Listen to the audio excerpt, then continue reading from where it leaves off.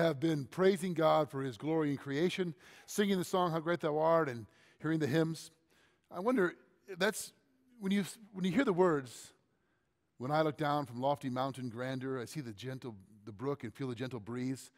How do you reconcile that when it's 0 degrees or 10 below? Can you praise God for his glory when you walk outside and your nose hairs freeze? Can we give God glory and praise for those days as well? I think we can. We're in a series on the Psalms, and the word for the Psalms is the Hallel. It literally means the praises. But we're going to discover and see that the Psalms contain much, much more than just hymns of praise. Although this morning we're really focused on exaltation and praising God. This series is meant to teach us a couple of things. One, how do we express our hearts to God? What is the vocabulary of faith? How do we learn to speak to God what we feel and what's actually inside of us? Maybe from King Lear in Shakespeare's play, we should speak what we feel, not what we ought to say. Sometimes I think in church we think about what we ought to say. We don't want to offend God. Newsflash for you, he already knows what you think, what's really going on inside, and it's actually probably more offensive to him when we cover that up and dress it up with churchy language.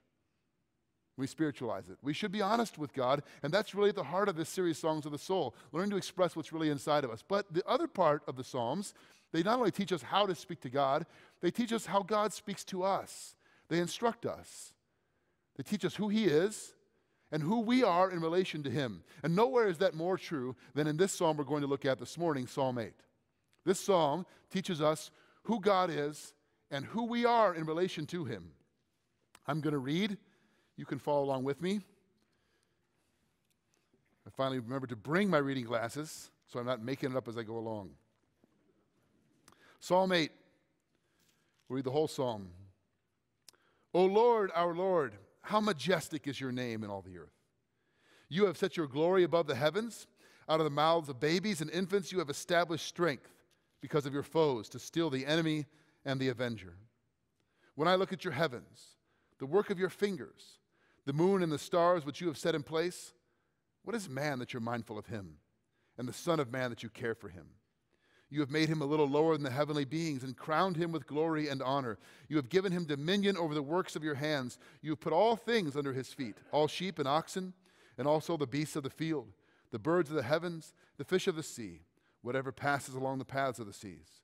O Lord, our Lord, how majestic is your name in all the earth. Most of you will know, or maybe have heard, or not be surprised at least to hear, that King David, the shepherd boy turned warrior king, wrote this psalm. And if you know anything about David's story, David, before he became Israel's greatest king and the warrior who slew Goliath, he was basically the youngest of 8 brothers keeping track of his father's flocks. He spent a lot of time outside, stargazing, watching over the sheep, laying out under the stars. We don't know when he wrote this psalm, if it was later in his life or if he penned it as a young man and had it in his mind and heart and then it was collected later.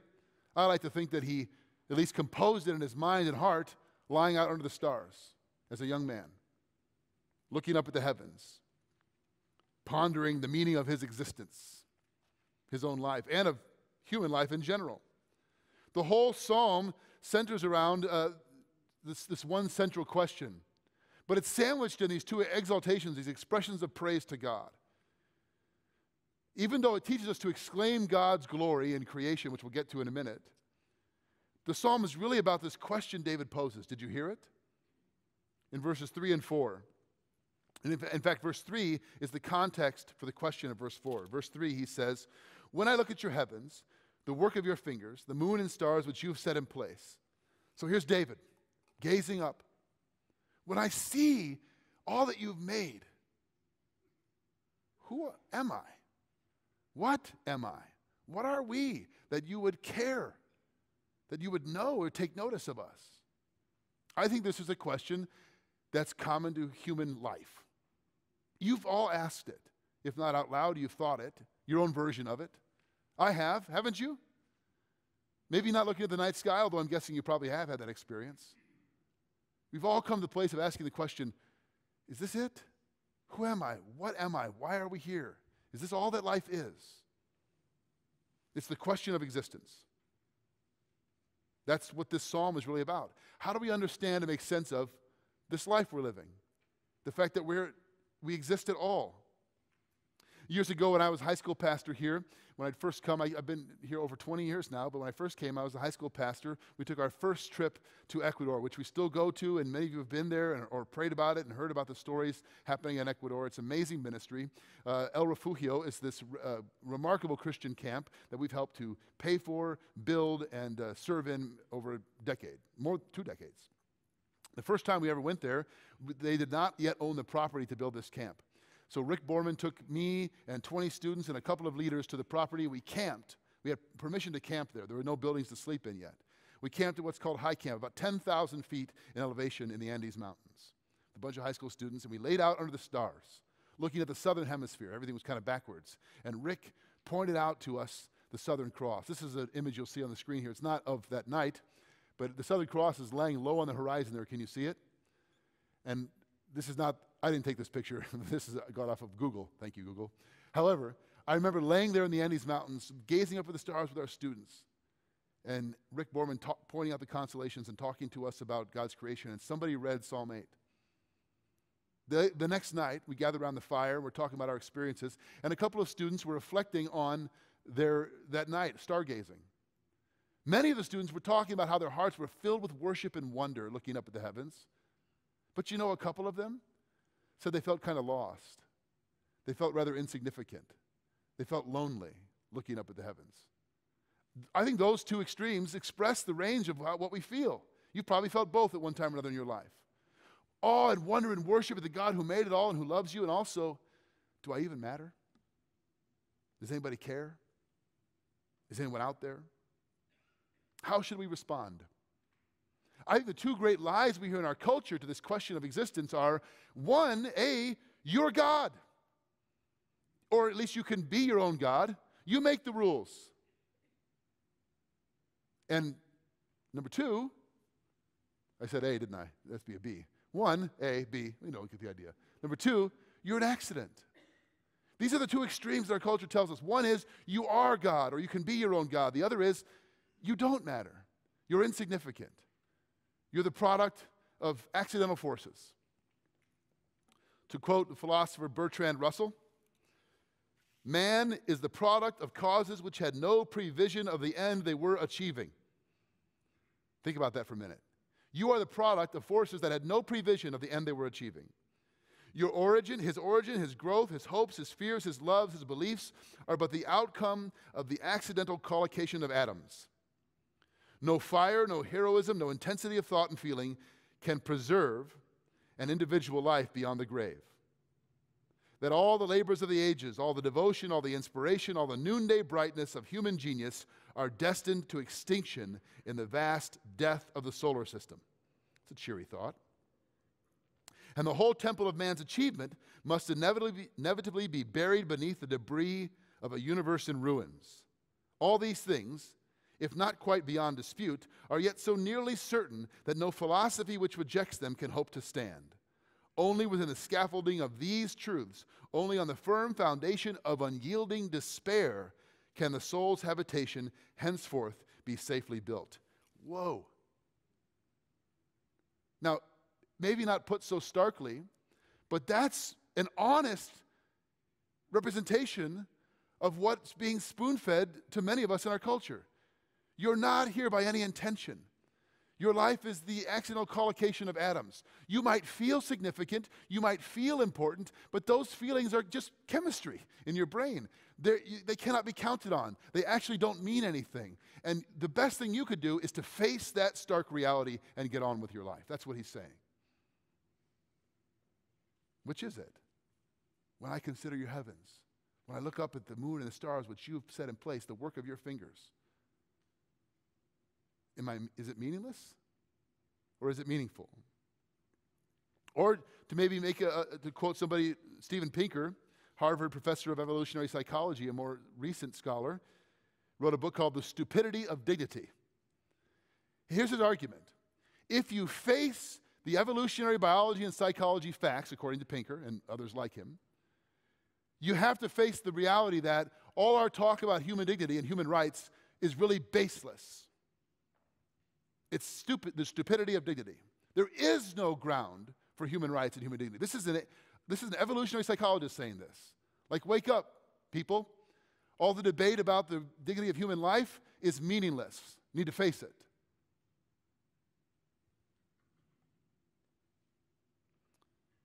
Russell believed, and others believe like him, that we should build our lives on the foundation of unyielding despair. Psalm 8 has a different perspective, a different foundation on which to build your life. Because if it's true that the powers behind the universe don't know you or care, then your feelings of significance or your longing for transcendence are meaningless. Notice how David puts it in verse 3, though. When I look at your heavens and the work of your fingers. Did you notice that? When I look at your heavens and the work of your fingers. Now, you'll read through the Psalms and you'll see different references to God's hand and God's arm. When you see references to God's hand, that's a Hebrewism, a way of talking about God's sovereign control. He holds us in the palm of his hand. He holds all things in his hand. His arm is his strength to save. The salvation, my God's right arm will save. He's mighty to save by the strength of his arm. David does not say the work of your hand, sovereign control, the work of your arm, power to save. He says the work of your what? Fingers. Do this for a minute. Touch your fingertips, right? Anybody make models when you were a kid? I did. I got a lot of glue on my mom's table. I wasn't allowed to use the table anymore. But the intricacy. Or think of an artist. The attention to detail. A craftsman. That's the imagery. Now, ancient Near Eastern cosmologies at the time of the time of the Genesis was being written, and the ancient Near Eastern pagan nations around Israelites, they had their legends and myths about how the world came into existence. Do you know that all of the ancient Near Eastern cosmologies have creation myths, and almost all of them tell of the world coming into being through violence and bloodshed and pain and struggle? A great battle between forces. Only the Christian story, the Bible, depicts one solitary God, the only God, creating out of the love that he is with the work of his fingers, intricate attention to detail. The world didn't come into existence out of a great bloody battle in the cosmos, but by the work of an artist who loves what he made. It's a totally different view. This is David saying, when I look up at the heavens, I see the care and attention of an artist. Let me give you an illustration. If our galaxy, the Milky Way, was the size of North America, the North American continent, so you could reduce the Milky Way to North America, do you know how big our solar system would be by comparison? Are you with me? Our galaxy, the Milky Way, is the size of North America. Then our solar system would be the size of that, roughly, the styrofoam coffee cup you had a moment ago out there in the lobby. That's our solar system if our galaxy is North America. And do you know how big Earth would be? A barely visible speck of a coffee ground on the bottom of that coffee cup. And we know that our galaxy is only one of 100 billion galaxies that we can detect. We can see. And God made that with his fingers. Think about it for a minute. He made it with his fingers. No wonder the psalm begins and ends with, "Oh Lord, our Lord, how majestic is your name." David says your name, personal God, creating in love, attention to detail in all the earth. I think the central point here is this. When David asks the question, what is man? What is humanity? The answer is this. You cannot understand the meaning of humanity apart from the majesty of God. You cannot make sense of human life ultimately apart from the majesty and glory of God. What David is saying is, and we're trying to do this in our culture, aren't we? We're trying to talk about human rights and human dignity and human value and people's desires and what makes them unique and special. But we've disconnected ourselves from the context in which we can even answer that question. You cannot answer that question apart from the one who made you. You cannot answer the question, what is man, unless you first answer the question, who is God? It's only in light of his majesty that our life even has meaning and begins to make sense. And this is why the psalm brings us to this declaration of praise. A question of existence and a declaration of praise. It's no accident that the psalm begins and ends, verse 1 and verse 9, with that repeated refrain. That's a poetic example here. O Lord, our Lord, how majestic is your name in all the earth. There is a sense in which our entire lives are lived between those two verses, verse 1 and verse 9. Put those up there.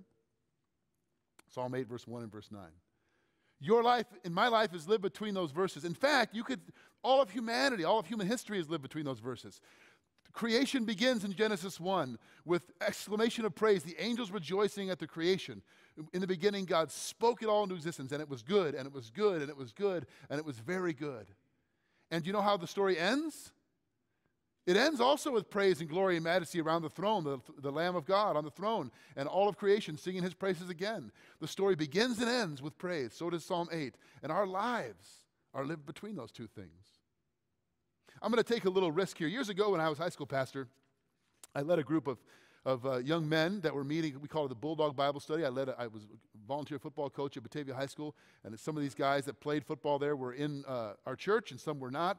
That we met on my back deck for Bible study, weekly meetings, and I was trying to teach them about the things of God, and I read to them a poem by one of my favorite poets, Gerard Manley Hopkins. It was a mistake. These were 16 to 18-year-old high school boys. They did not get it. But I'm going to try it again with you because I think you're probably may be able to get it. This poem is called God's Grandeur by Gerard Manley Hopkins. The world is charged with the grandeur of God. It will flame out like shining from shook foil. It gathers to a greatness like the ooze of oil crushed. Why do men not now wreck his rod? Generations have trod, have trod, have trod. And all is seared with trade, bleared, smeared with toil, and wears man's smudge, and shares man's smell. The soil is bare now, nor can foot feel being shod. And for all this, nature is never spent. There lives the dearest freshness of deep down things.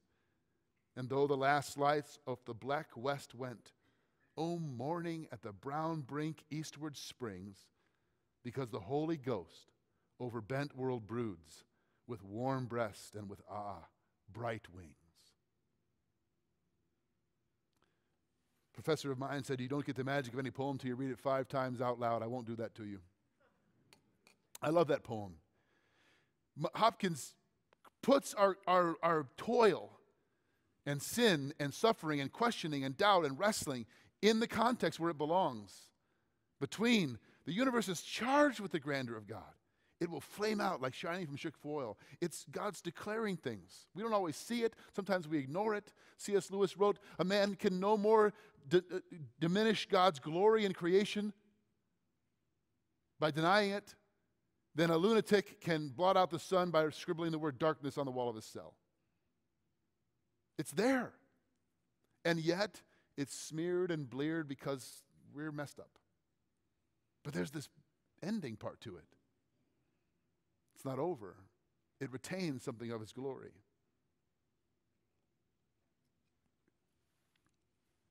And there's a sense in which our whole lives are lived in that place. Now, verse 2, we'll go back for just a minute.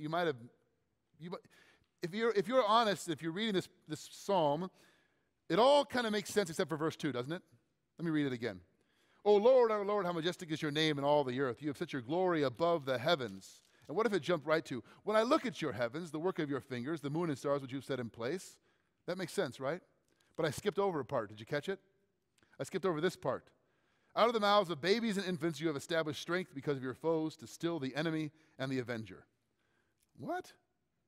Does it sound like it's out of place? When you read it, it sounds like, well, what's that doing in there? What's David saying? Is that like a mistake? Did it get in the wrong poem? What is he saying there? Doesn't seem to fit. It's actually very, very important for us. It's the contrast between the majesty and glory of God in creation and the weakness and vulnerability of a child. It's also, well, first of all, and I think you intuitively know this, There's nothing quite so powerful as hearing a child declare truth. Have you ever heard that? Grandson, granddaughter, son, daughter, when they're young, saying something, declaring something that's true about God's creation. It sort of shuts up all the philosophers. It stops you in your tracks, out of the mouths of babes. But it's also a very powerful messianic reference. I don't know if you knew that. God's ordained his strength to be manifest in the weakest, most vulnerable among us, a baby.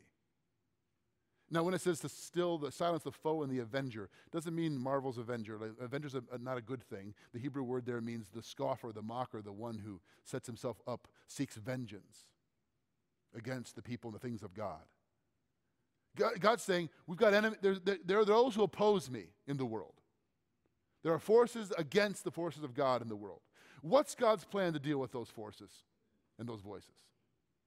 To shout powerfully from the sky, thunderbolts to strike them down? That's actually not the gospel.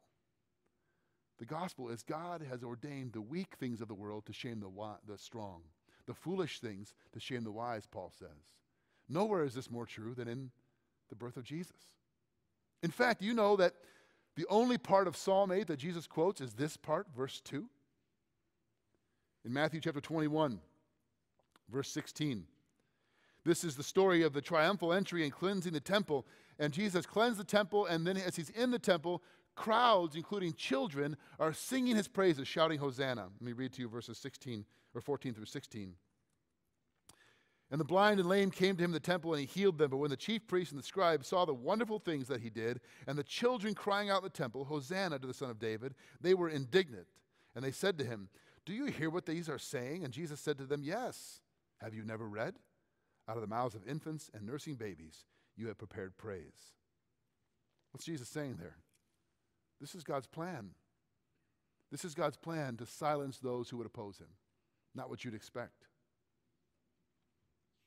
A declaration of praise from the weakest and most vulnerable. And then David goes on and he answers his own question about what man is in verses 5 through 8. He says, you have made him a little lower than the heavenly beings. Now, some of your translations might say angels. The Hebrew word there for heavenly beings is the word Elohim. It's also used for God. It's the plural version of that, so it means gods, Elohims, the gods. Now some translators wrestle with this. What does that mean? There's a variety of opinions. The spiritual beings, created spiritual beings. God is saying, I've made you just lower, just slightly lower on earth than the greatest of my creation. In fact, on earth, we are the pinnacle of this creation. He says, you are crowned with glory and honor, unique in all creation. Now, to one degree, all of God's creation reflects his glory. All of it does. That's what we sing in How Great Thou Art, right? When I see the brook and feel the gentle breeze, when I look down from lofty mountain grandeur, in creation, we see something of the image of God reflected. But I would say that's like looking into a pond. It's a reflection, but not a perfect reflection. We are like mirrors. Human beings are created to be the most clear, the most precise reflection of the glory of God in all creation. David really is echoing Genesis chapter 1 here in verses 5 through 8. Chapter 1, verses 26 through 28. Then God said, let us make man in our image, after our likeness, and let them have dominion over the fish of the sea, over the birds of the heavens, over the livestock, over all the earth, and over every creeping thing that creeps on the earth. And so God created man in his own image. In the image of God he created him. Male and female he created them. And God blessed them. And God said to them, be fruitful and multiply, fill the earth and subdue it, and have dominion over the fish of the sea and the birds of the heavens, and over every living thing that moves on the earth. That sounds an awful lot like Psalm 8, verses 5 through 8, doesn't it? Given him dominion over the works of your hands, put all things under his feet, all sheep and oxen, the beasts of the field, the birds of the heavens, and the fish of the sea. David's echoing the part of the story where we find out what scholars call the imago Dei, the image of God. We're made in his image. Think of the words David uses. Crowned with glory and honor. Dominion, rule, honor, glory. These are words reserved for God. What is he saying? God, of all his creation, has bestowed on human beings, men and women, dominion, glory, honor, the crown of being made in his image, not like looking into a murky pond, but a mirror to reflect his glory in the world. That's the answer to the question he's asking. Now, the idea of the Imago Dei has huge, enormous implications for our lives. Let me give you just 4 briefly. First, psychological. Psychologically speaking, this means there is an irreducible value to every human life. This is a much greater foundation for the dignity of humanity than anything our secular culture can give us. C.S. Lewis, in an essay called The Weight of Glory, says, "You have never met a mere mortal. There are no ordinary people. Nations, civilizations, these," he says, "are mortal, and their life is to ours as that of a gnat. But it is immortals with whom we work, live, love, snub, and exploit."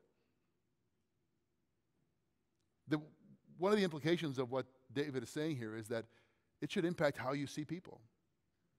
There are no ordinary people. You've never met a mere mortal. They're all made in his image. We're told in our culture you need a greater sense of self-worth or self-esteem. Where do you get it? Where does it come from? From telling yourself that you're valuable? Second implication, sociological.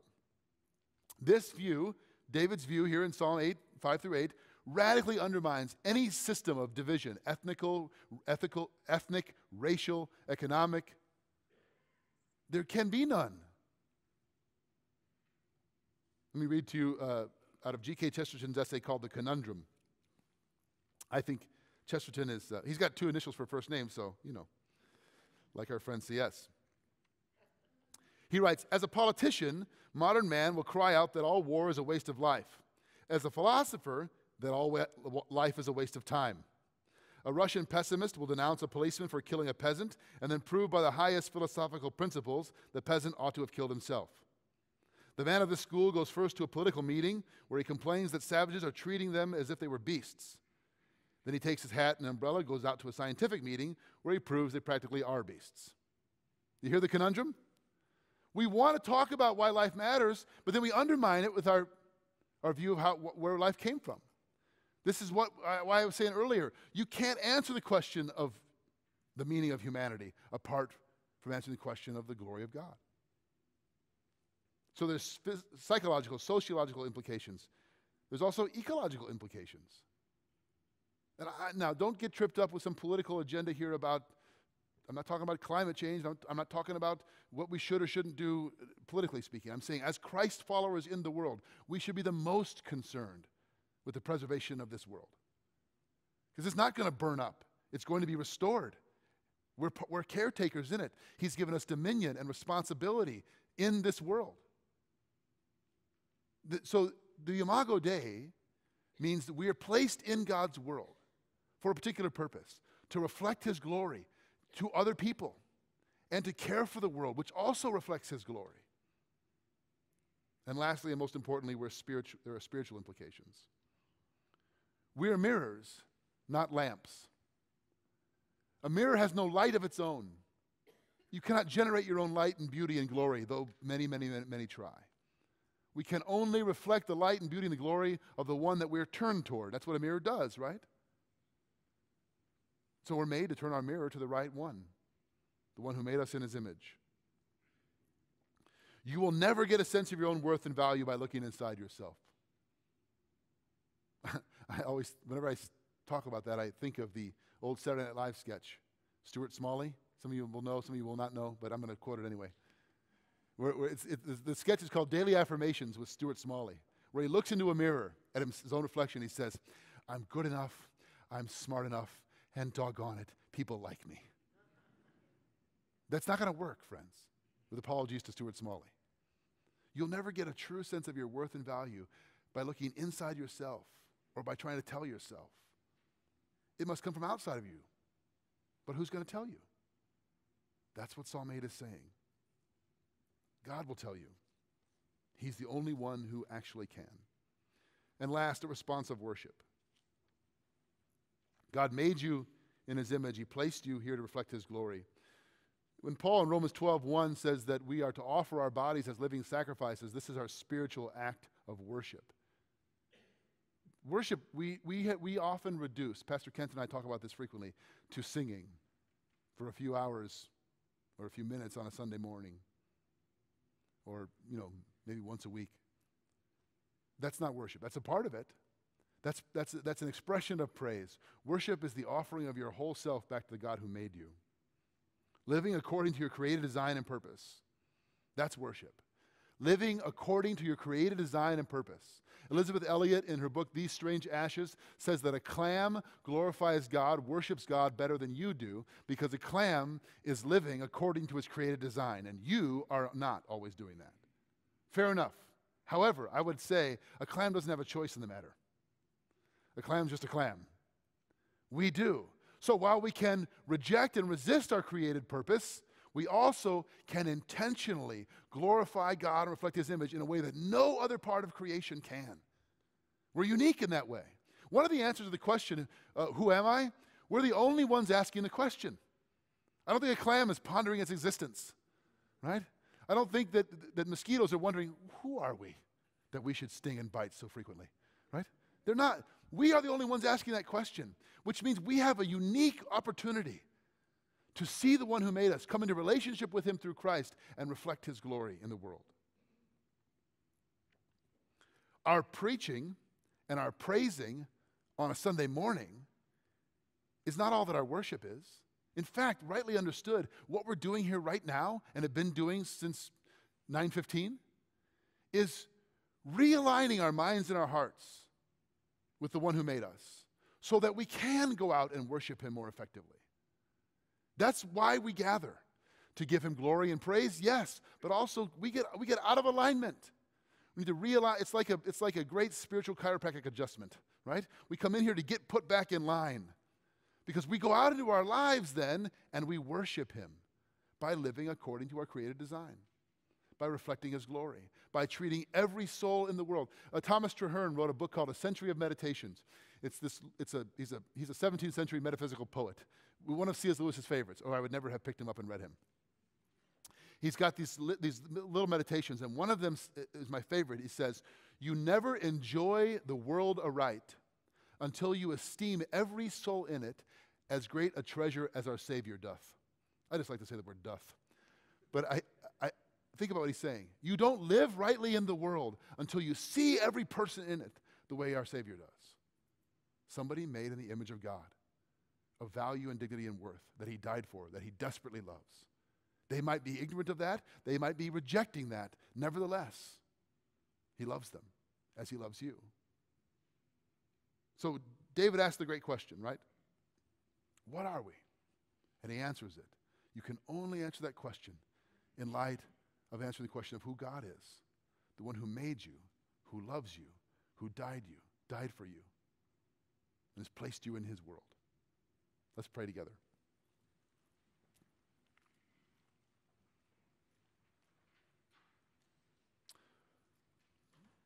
O Lord, our Lord, how majestic is your name in all the earth. You have set your glory above the heavens, and you have crowned us with glory and honor and placed us right where we are. We are not accidents. We are certainly not you, God, but we're not accidents either. We're made by you and for you and placed here to reflect you. Forgive us for living for our own agendas, according to our own desires. God, help us to see our lives as lived between these two exaltations of praise. O Lord, our Lord, how majestic is your name in all the earth. And only there do we find that our lives have meaning. We thank you, Jesus, and we praise you in your name. Amen.